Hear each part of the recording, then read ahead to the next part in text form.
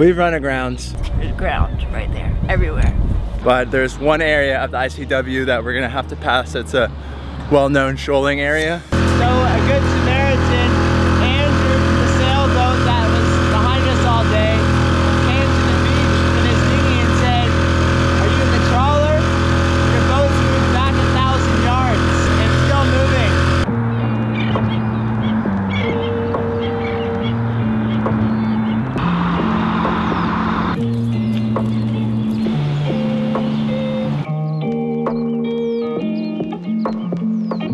It's our last day in Charleston and we're gonna show you a fantastic morning. Every good morning starts with a cup of coffee, so let's get one from Second State.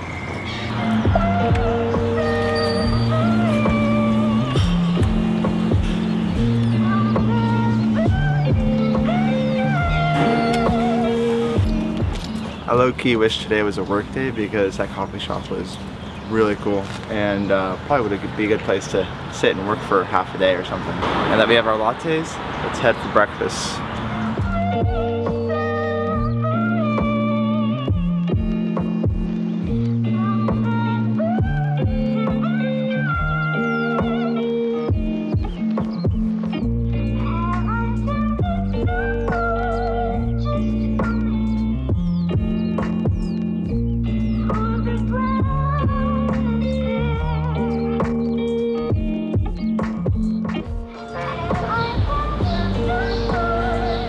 To go with our coffee, we are getting some biscuits from Callie's Biscuits at Market Street.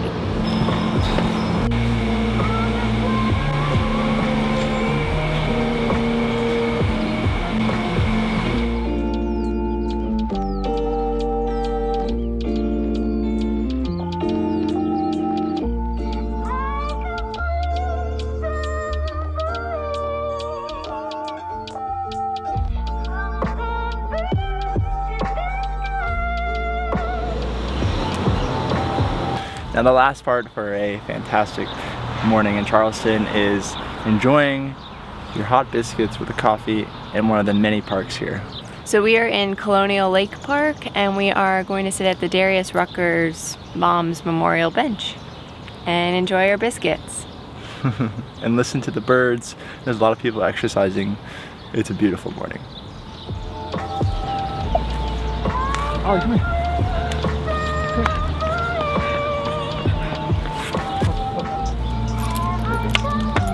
Which one do you want first? Cinnamon, that one.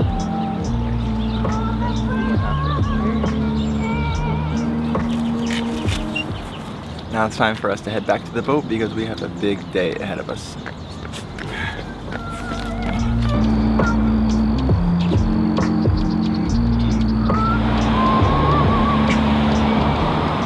Now unfortunately high tide is pretty early nowadays. So it's just after high tide now. So we're gonna try to leave fast. We do have a few boat jobs to do before we go. But there's one area of the ICW that we're gonna have to pass. It's a well-known shoaling area. So we're trying to leave in time for that. But we're gonna have a relatively short day on the boat today, heading up to Bulls Island.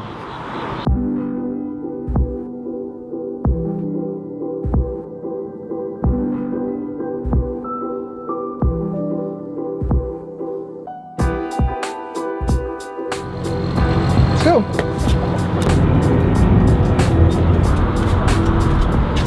Ready, first mate? Ready? Okay, stern spring line is on the boat. You can do the bow line now. Please proceed, first mate. Okay, bow line is on the boat. Okay.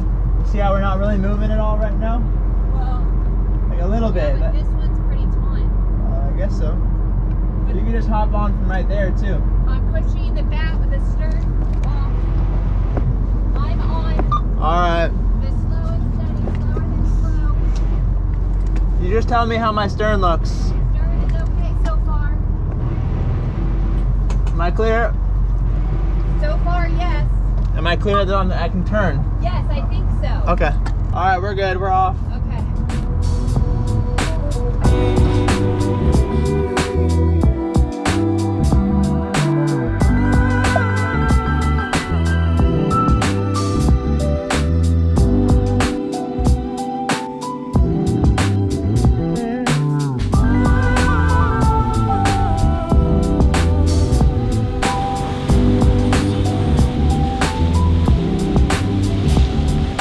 that right there was Fort Sumter, which was an important fort in the Civil War, and used to be accessible by private boat, but I think it was 2 years ago they stopped that policy because it was basically being abused in the way that there was a beach that kind of surfaced over the years, and that became a big party spot. So a lot of trash, a lot of littering. And, the park officials, while they didn't own the beach, they owned the dock to the beach, and so they ended up just nixing the whole thing. And so now the only way to get there is by a ferry, but we might do that next time. It's pretty cool.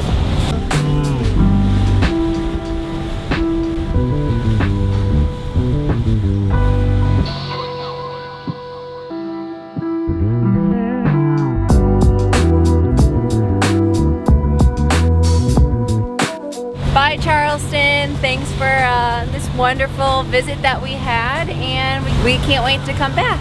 Now for lunch today we have smoothies to help us detox from all of the very delicious southern food we indulged in this past weekend.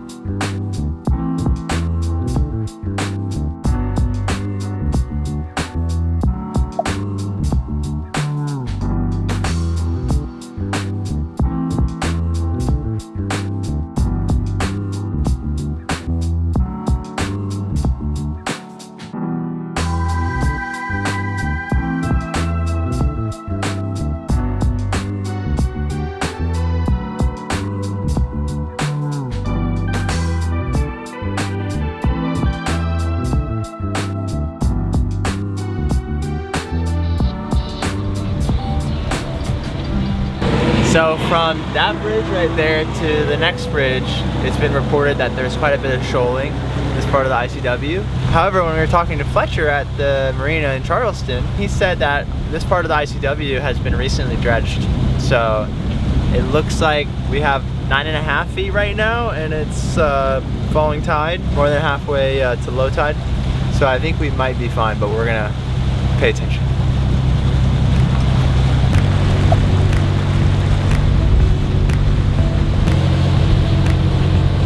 We've got traffic.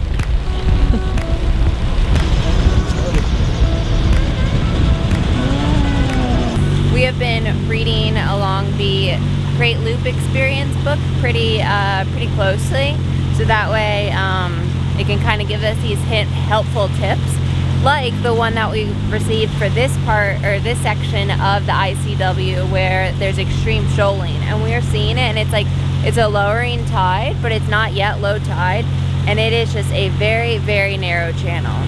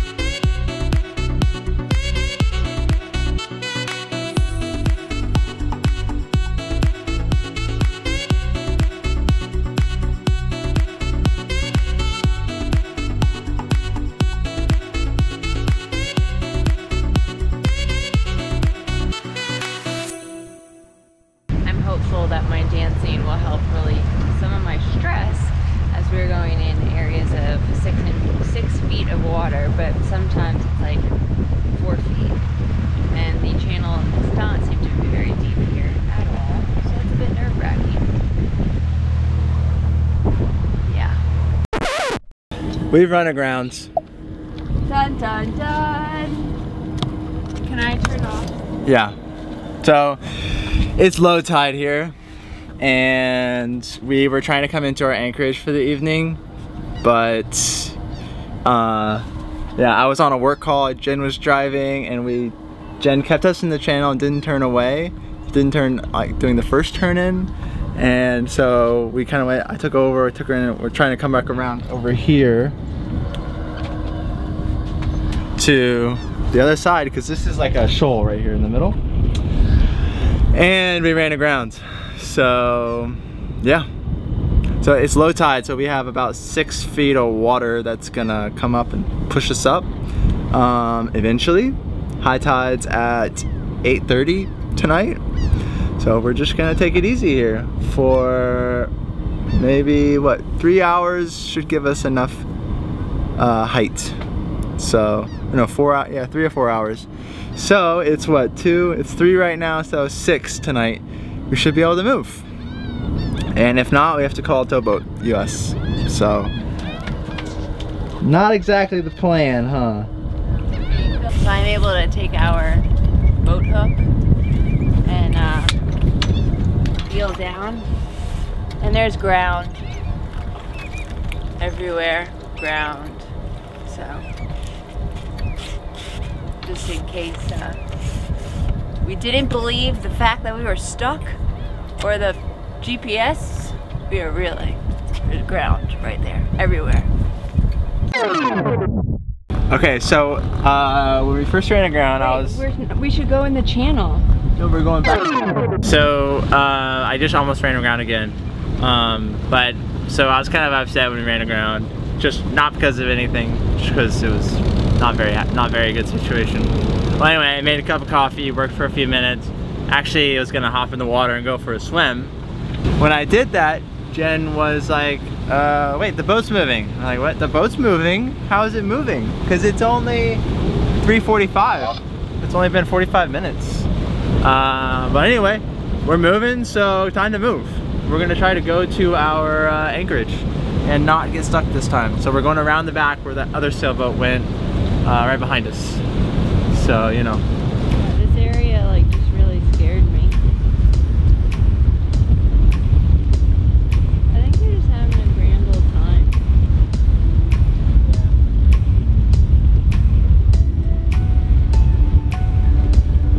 Oh, the fire took the tail. Yeah.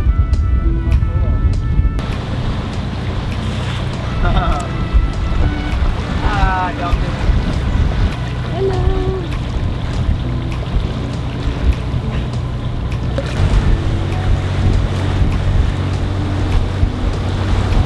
Pretty low, huh? Yeah.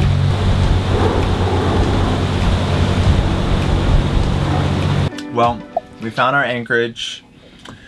We're kind of concerned because when we set our anchor, it didn't like yank. And normally it yanks if it's set. What are you doing, Ollie? Okay, the ice cream. Since it's been such a long day, we are having ice cream cones.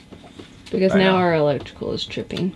Yeah, now all of our electrical sockets are tripping, which is a first. So it's time for ice cream. It's been a day. It's been a couple days in one. So anyway, we're like not really ready to unwind yet because we want to make sure we're not going to drag into the shore. But you know, it is what it is. We need to take Ollie out too. Oh yeah, but you gotta do that too later today.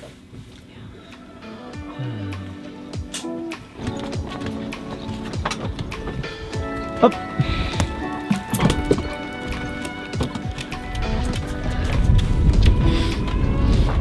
Whoa! We have Ina Garten on board? Yeah. I'm the luckiest man in the world. Cheers. Springtime carbonara. And a great view tonight. Yeah, look at that. You can see the ocean. We can see the ocean. It is after dinner and we put the dinghy down in the water and we are taking Ollie to shore for her to do her business, but then also for us to get out and stretch our legs. When we were putting the dinghy in the water, the handle for the engine fell in the water and there's a super strong current, so it went way down there. Frickin' frack. Frickin' frack today. I'll tell you one thing, you're a lot faster going in that direction than you were going in this direction. Yeah.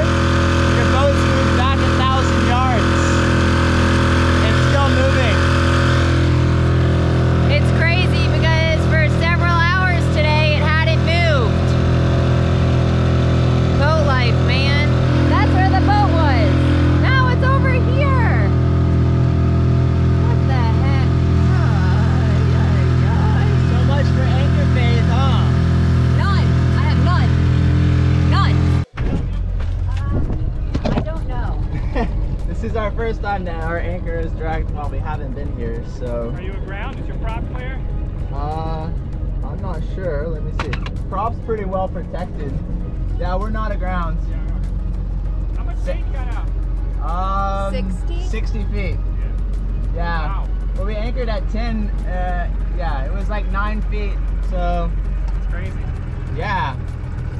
Well, we had problems setting it, and then it seemed like it set for the last couple hours, you know? Yeah, current's way up. Yeah. Good luck. Yeah, thanks, Andrew.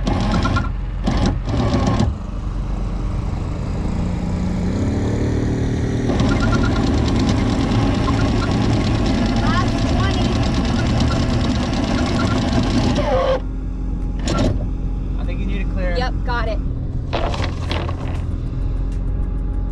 Am I good?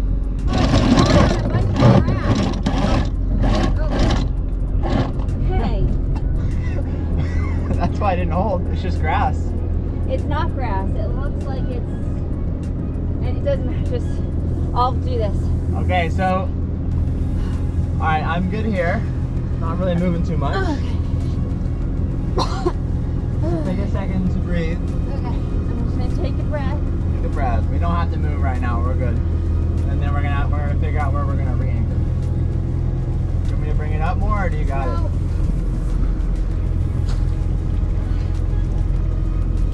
Anchor is clear of debris. All right, so come up here while we figure out our next step. There's no rush. Okay. Not moving the boat. Well, I'm not sure this is gonna be the anchors that we chill at tomorrow, huh?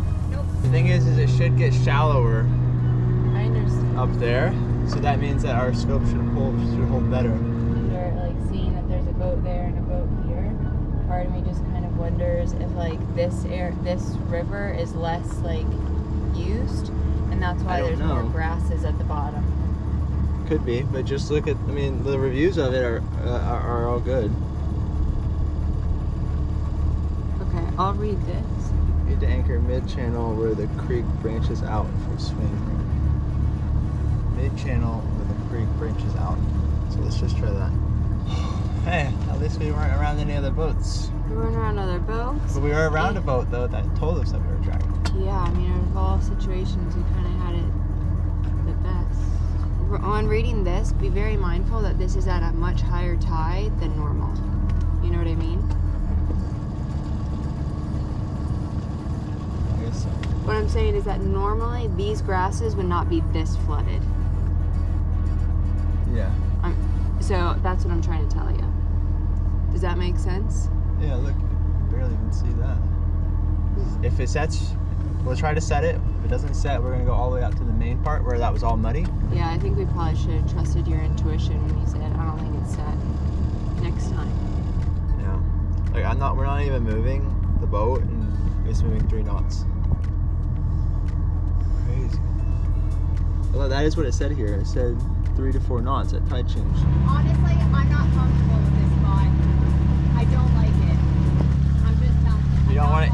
Do you not want to try the anchor to see if it sets or no? Like the current is just so strong, I don't feel comfortable at all. I want to go over there or somewhere where I know it's mud. Okay. Because I just feel that we're being pulled back at such a strong pace. Yeah, it's very, I don't know. Okay, so new plan. We're going out to the intracoastal from this creek that led to the ocean, and we're gonna hopefully anchor in mud, because when the anchor came up, it was a lot of grass. So that our anchor didn't hold, and we were honestly, when we set it, I was like, I didn't feel it hold, but we waited a few hours or a couple hours on the boat with the alarm, and it didn't move. But I think just right as we left the boat, the tides got crazy, and that's when the boat started moving, thanks to Andrew at SV Ecola. So the new plan is we're going out to the intercoastal where we have mud, hopefully better holding, and also less tide. It's gonna be alright. It's going to be okay. It's gonna be okay. We're going to be okay. We're going to do this. Tide, because I just got 5 feet on it. Okay. So, right before high tide or rising tide. That way we have room to move around.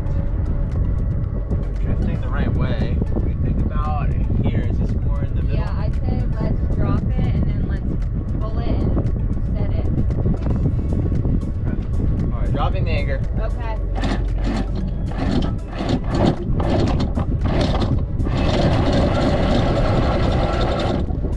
Alright. Just FYI, we are gliding over it. Okay, so it's gonna pull us around. Let's just wait for it to do that, okay? Okay. We're moving now. Oops, Oh, I definitely felt that pulled us. I'm gonna make sure that it does, like whenever we flip back around. Okay. We're moving now.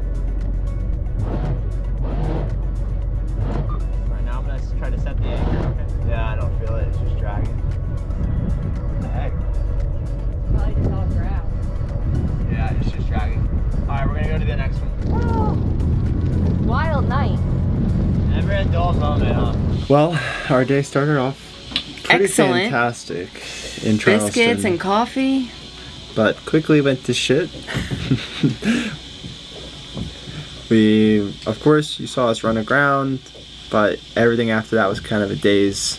We hightailed it back to the boat. We ended up trying 3 more anchorages, trying to get our anchor to set, all for it to fail. And whenever we brought up our anchor the first time, whenever it had dragged, there was a ton of grasses caught on the anchor. So we just kind of knew that there was not a ton of like mud and like sand for it to grab into and hold into. And dig into, yeah. Right, so where we are now is right on the side of the channel. It's actually in this weird spot of where we ran aground earlier in the day. Yeah. Basically Hey, because you can't drag anchor if you're touching the ground, so that's actually half the thought, really. that's the main. And then also the other thought was that when we pulled up the anchor then, there was a little bit of like sand and like mud on it. So at least we knew that what the bottom was like here. Yeah, and so the only downside here is we're right next to the channel. So we've already had 2 boats like zoom by us here. We have our anchor light on, but you know, it's gonna be a rough night tonight. Yeah. And yeah, and on top of that, Elliot has work to do because today was a very, very hectic day.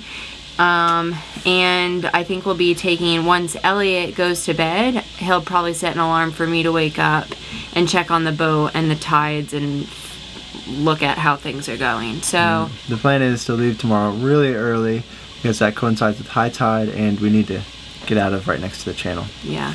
So And right now we are at 6 feet of water and it is high tide, so we probably will and high tide is 6 feet. Yeah, so we need high tide tomorrow. All right, see you tomorrow. Signing off. Thanks for watching. This is a warning from the past. So we are in, what park are we in? You're a Colonial Lake. Okay. Oh, did you get all the crumbs? Whoops, sorry Ollie. Did you just whack her? Yeah, not intentionally. Aren't you driving? Nope. You're cruising, you're navigating. You should be. Like, jeez, Louise. More than halfway fallen? Colin, the trimaran is like kind of strange to me. What if anybody's made a quattro van right here? What? How do they sell quattro